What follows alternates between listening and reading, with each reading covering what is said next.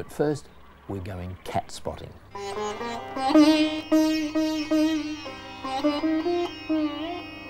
Bengals in Buckinghamshire? Confused? Well, these are Bengals and we're in Buckinghamshire. I'm with Esmond Gay, who breeds these rare cats. They stalk rather than walk, they have a pelt instead of fur, they wail rather than meow. Anything else that sets them apart? Leave the potatoes alone. Oh yes, they love water. They adore water. How close do they get to water?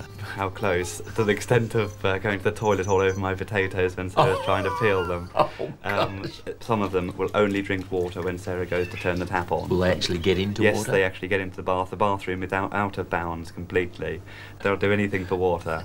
Ocelot, one of our babies, he's 18 months old. Sometimes he will actually get out and he'll always come back with soaking paws, so we know somewhere along this road there's someone with a pond where he's been fishing. They're lovely, aren't they? They are beautiful. Can you tell us the origins of this breed? The Bengal first was developed by mating an Egyptian Mau to an actual wild Asian leopard cat. An F1 Bengal is now a Bengal cross a wild Asian leopard cat. So it's the son or daughter of an Asian leopard cat. The F1 Bengal is very slinky, it's very sleek. The hind legs are always higher than the front legs. The patterning of the coat, the huge spots and the rosettes are much, much more pronounced on the F1. The head is very wedge shape, the ears very, very small, the tail very bushy and thick. Very much like their father, the Asian leopard cat, very much like that.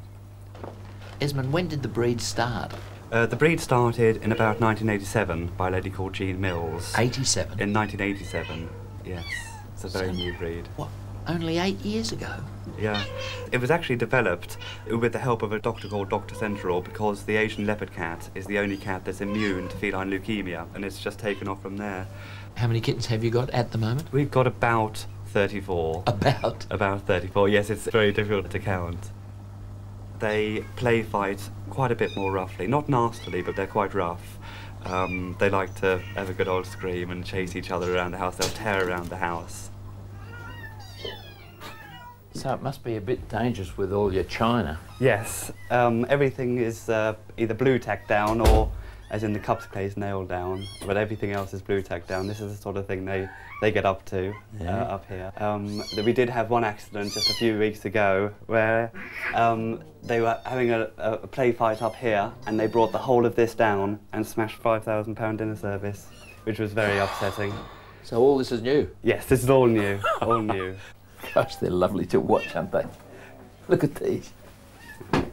You haven't named all the little ones yet, obviously, but the big ones. Yes, that's Ocelot up the top. Oh. In the Japanese house is Bobby Dazzler. He's one of our stud cats. And we do name some of the kittens if we think their personalities really stand out, but normally we do leave it to their new families to name them. How do they get on with the dogs?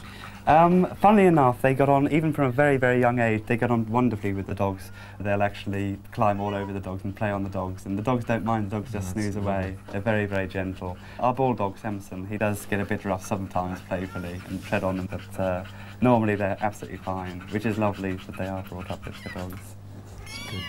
Have they got a particular pecking order in the Yes, they have. boss cats? Oh, most definitely, yes. Ocelot is the boss. He's one of our F1s. He's just one of 4 F1s in the country. We have 2. And then it's the females, funnily enough, not the males. It's the females, and then there's a definite pecking order. Definite pecking order, yes. We call it a hierarchy in the household. Yes, it's a stupid thing to say, and pecking and order. I'm quite low down on the pecking order you as are? well. Yes, yes.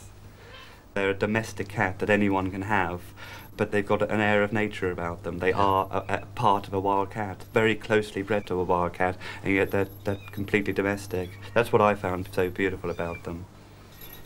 They give you so much love, Rolf. They give you so much love. They just play all the time, and just seeing them at feeding time, following Sarah around, following me around, that's the sort of pleasure. Just looking around and seeing them and thinking, you know, that they all love you. They've all got so much love to give, and that's what I love about them. You know, Esmond's right there. Cats do give us a lot of love, and most of us try to repay them by making sure that they're well provided for.